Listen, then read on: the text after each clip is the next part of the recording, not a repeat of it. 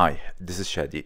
I have discussed Mongol wrestling quite extensively on this channel for the past 4 years. I've talked about the Boch of Inner Mongolia and mainland Mongolia, comparing it to Judo, diving deep into their techniques, but there is a form that remains somewhat obscure and almost lost, and it deserves its own video, and that is the wrestling of the Oirad Mongols, or what people call the Kalmyk of the Republic of Kalmykia, situated in the west of what is called now called the Federation of Russia.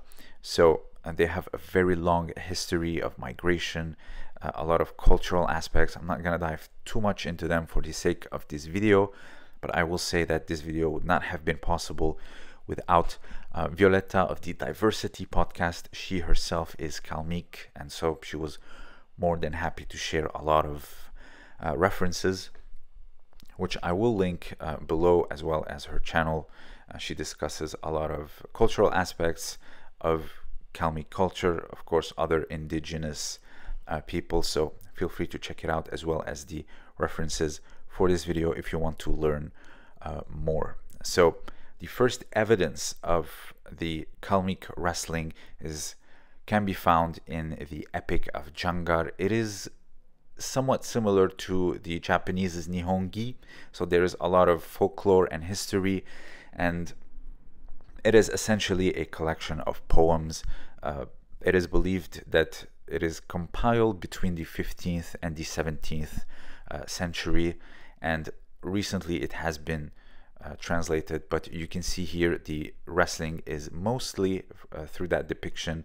It is a form of belt wrestling. So of course, much like a lot of wrestling cultures and folk style wrestling, this wrestling was mainly for military purposes, but later, as they migrated and as time progressed, you can see that wrestling became a cultural activity, and so it included a lot of things like their philosophy and even moral education and aesthetics, which is something that I found very interesting, considering that the founder of Judo, Jigoro Kano, included a lot of moral education into Judo as well. So it is not simply to show who is the strongest or who is the biggest, but also it is a reflection of their culture, much like Mongol Boch, and how they show their herding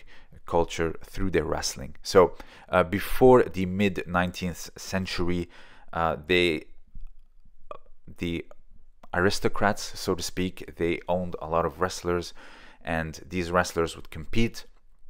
And so when these wrestlers win, mostly it is the owner that gets a lot of their prize, so kind of like a feudal system. But after the mid 19th century, the prizes went mostly to the wrestlers, and that included things like cattle, and of course things like crops and prize money, and this obviously pushed people to train harder. So let's take a look at some modern footage of this wrestling and see a few techniques. Now, when it comes to the gripping, it is a bit like Judo in the sense that it can be free, meaning I can let go and I can fight for a grip, I can prevent a grip, not like a lot of belt wrestling where the grips are fixed, like say for example Korean wrestling. And you can see here, for example, this beautiful inner reap, very common in Judo, and one of the most or highest scoring techniques, what we call in Judo O Uchi Gari, and you see it's a big inner reap. Of course, a Mongol Boch also has this technique, very popular as well, and of course it is not surprising that with this type of wrestling as well, you're gonna see inner reaps being performed, because the human body is the same everywhere, and so with these grips you're gonna often come to the same conclusion. But what's interesting when comparing wrestling style is how you get to the technique, not the technique itself. And so you see here, you have a lot of things that you can do. You have the short grips. Their shorts are special for this type of wrestling. You have the thin belt around the waist, and of course you can tackle the overhook and the underhook, and you can go for bear hugs. So it's a very liberated form of wrestling. You can do whatever you want grip wise. Now when it comes to the rules, it's much like sumo or inner Mongolian wrestling, where anything you touch aside from the sole of your feet, you lose essentially.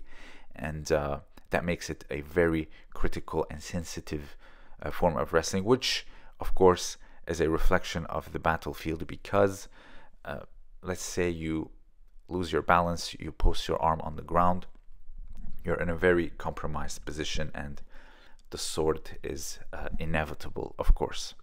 Now this one here, the grip is quite interesting. You have a short grip and a belt grip, and it looked like he was going for an inner thigh throw, what we call an uchimata, as you can see here.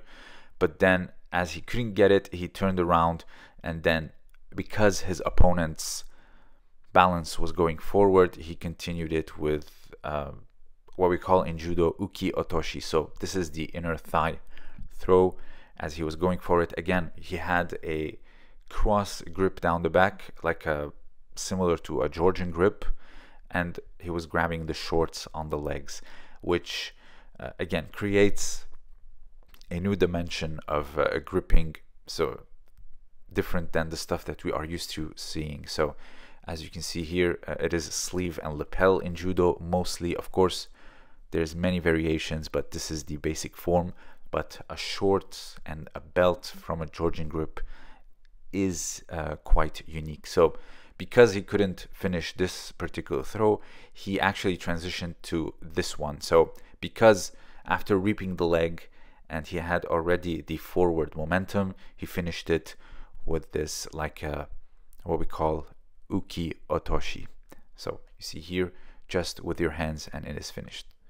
And this one here, he was going for double legs, so to speak, but he turns around and then lifts up the leg, very reminiscent of Konno's scooping throw. So he lifts up the leg, but instead of picking him up all the way and having his feet lift off the ground, he actually scoops up the leg, but then creates a rotation in order to get them moving and create the momentum of the throw. And it is a very energy efficient throw. So with these short grips and belt grips together, you tend to see different variations of a lot of throws that we would consider fundamental but performed differently. So again, it's always important to dive deep into these folk style wrestling. So this is mainly it. Of course, their culture is at threat, especially after the 1943 exile to Siberia, and after coming back, and there was the reign of the Soviet Union. So a lot of cultural aspects such as language and of course wrestling are always under threat. So if you have anything to add, let me know down below. Look up the links in the description below for references and the Diversity podcast. This was Shadi, and thank you for listening.